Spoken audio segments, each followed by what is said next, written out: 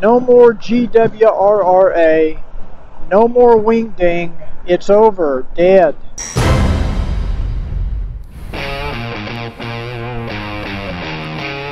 I'm getting away a little bit later in the day than I thought I was going to. It is almost 11 o'clock in the morning, so it's starting to get warm. And right now, here where I am at the hotel, I don't feel any wind. So we'll see what it's like on the highway.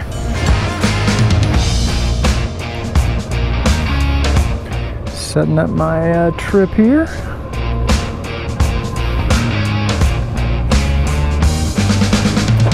I never was able to get my GPS paired to my phone, or to my headset I should say. I just couldn't seem to get it to work. I'm not sure what I was doing wrong. This should be identical to the 50S, but for some reason I couldn't get it to go, so we'll just have to deal with it later.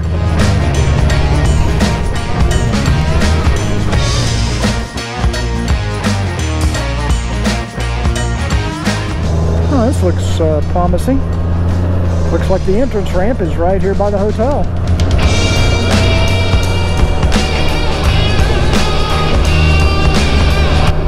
Now I'm going to change it up on the way home.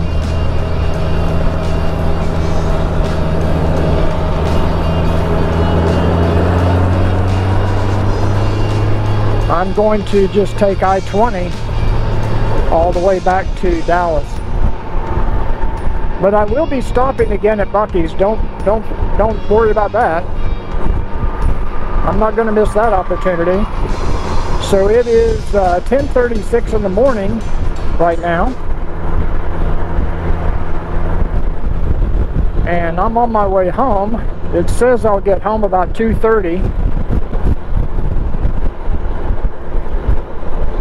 but I usually figure in at least an extra 30 minutes for stopping to get gas and do other stuff.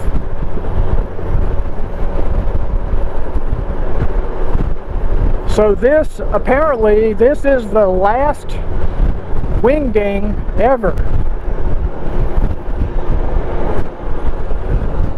Goodbye to wingding. No more GWRRA. No more wingding. It's over. Dead. What do you think of that? Put it in the comments down below.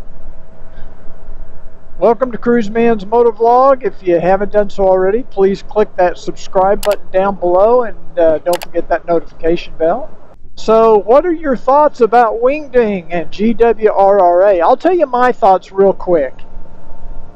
I really don't give a damn one way or the other. I was not a member of GWRRA, and I know a lot of you out there were members. And I know a lot of you out there, this is a very sad day for you. But honestly, I went to a few meetings, GWRRA. I never felt compelled to join. I'm not a big joiner anyway. I'm not a big group riding guy anyway. And I just never felt like, I don't know, it just never held an appeal for me. I went to 3 wingdings. Each wingding I went to became progressively smaller. I think the first one I went to was in South Carolina several years ago. I think they said only 3,000 people had registered. And so, you know, maybe it's time to shut it down. I don't think they really kept up with the times. Personally, my personal belief is the demographics of Goldwing owners has changed over the years, especially with the introduction of the 2018 Goldwing. This Goldwing, I think, is going to have a younger demographic, and I think the people that are interested in this motorcycle now are a different style of rider. And I just don't think they kept up with the times. I think they kept trying to appeal to those old GL 1200, GL 1500 riders that have grown with GWRRA, and honestly, quite frankly, a lot of them are dying off. And I think that's why their attendance numbers were down. When you looked at the parking lot, it was mostly trikes.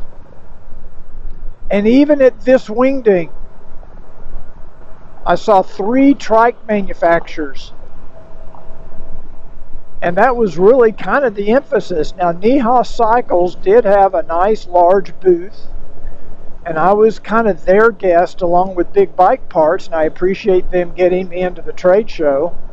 But I walked around the entire trade show, and it was a shadow of what it used to be.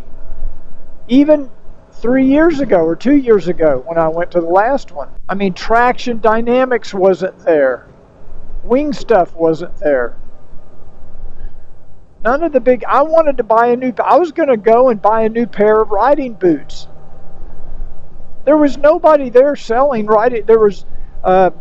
actually, Neha Cycles had some Tourmaster Solution riding boots, but I've already got a pair of those. I wanted another pair, a different pair. I wanted to try on some different pairs.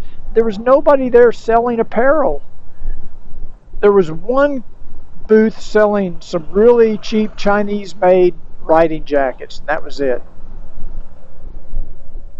Other than t-shirts and caps, there was nothing. There was really nothing there. There were more companies selling non-motorcycle related stuff than there were selling motorcycle related stuff. Half of the trade show was things like MyPillow.com and jewelry and recliners or massage chairs and all the kinds of crap.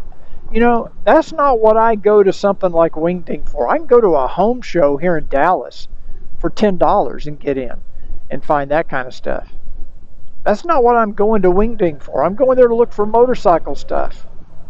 And honestly, quite frankly, I suspect, and I have it on pretty good authority, they were taking such advantage of the vendors by charging the prices they were charging for the booth space. There's no way those vendors can make any money. By the time they have to pay to bring employees, sometimes from the West Coast, by the time they have to pay for airfare or gasoline, plus they have to rent a semi, like, you know, by the time they get there and pay the $10,000 or whatever it is for the booth space, you know, even after 4 days, they can't make a profit. They're basically losing money going to something like Wingding. And then you have to pay for like a $50 or $40 or $50 ticket just if you want to go to the trade show. There's no way for somebody just to walk up and say, hey, I want to pay $10 and just walk through the trade show. And even if I'd have paid $10 to go to that trade show, I'd have felt ripped off. I mean, that's just my opinion. If you disagree with me, please put it in the comments down below. You don't have to agree with everything I say. I would like to say I met some really nice people. A lot of people came up and recognized me and shook hands, got pictures taken and stuff like that. And I enjoyed that. I did enjoy meeting somebody, but there was just an overall sense, or I don't know, maybe it was just me, but it just didn't, there was no energy. And maybe that's because they said it was shutting down and everybody was a little upset over that. But honestly, even without that, I don't know that I'd have gone to another Wingding anyway. I also question the decision to put Wingding at Shreveport, Louisiana in the middle of summer when it's hotter than hell. I'm not aware of any great motorcycle riding in the Shreveport area. Maybe there is some and I'm just not aware of it. But there's no way it's going to compare to Knoxville or Tennessee or North Carolina or South Carolina. There's no way. I mean, I've never heard of anybody from Dallas-Fort Worth saying, oh, we're going to take a big ride over to Shreveport to do some beautiful motorcycle rides. I've never heard anybody say that. So why the hell have it in Shreveport? I spent this morning working on the script for my BMW K1600 GTL comparison. It's still in my garage. I don't know when BMW is going to pick this bike up or have me return it. But you can see it.